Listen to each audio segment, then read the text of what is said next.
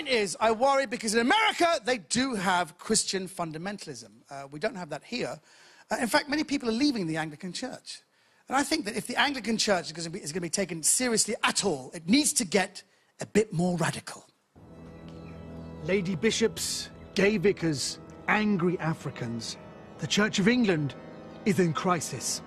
And it seems that some of its members are sick of turning the other cheek. This was the scene earlier this month, when the anti-terrorist squad foiled a plot by a radical Anglican cell known as the St. Agatha's Parish Council Flower Arranging Subcommittee. This is just some of the terrorist equipment we recovered. Jumpers, old skirts, a jigsaw, with most of the pieces missing. It's our belief that the group were planning to hold a jumble sale, possibly in the centre of London, during rush hour. That's terrifying.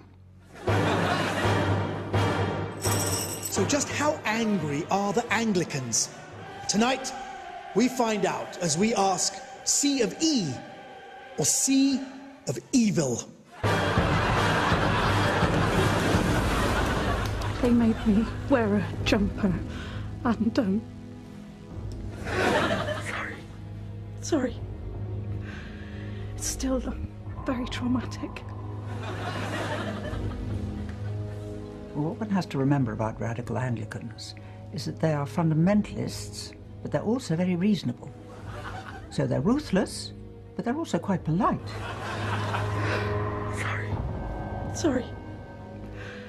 It's still very traumatic. They think people who don't go to church are damned. Unless, of course, they're busy on Sunday, in which case it's perfectly fine. Now that's a Battenberg. Imagine that on a crowded bus. In order to find out exactly how big a threat radical Anglicans pose, I'm going to have to pose as a radical Anglican. And I've got a camera and a microphone hidden inside this teapot. Posing as the Reverend Timothy Bumcheeks, I managed to gain the trust of the organisation's inner circle. Got some more tea here. So I said to the bishop, I thought it was a wonderful idea for a sermon. But can you find the Bible passages to illustrate it? What did he say to that, then? He told me to piss off. You expect one raging poof like that. Have you got any more biscuits? So I'll just go and have a look. But even more shocking than their abusive language and lack of biscuits are these images from the fundamentalists' secret Bible training camp outside Chelmsford.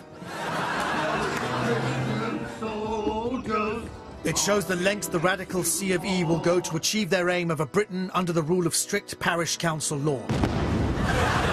Is this the kind of future we want for our children?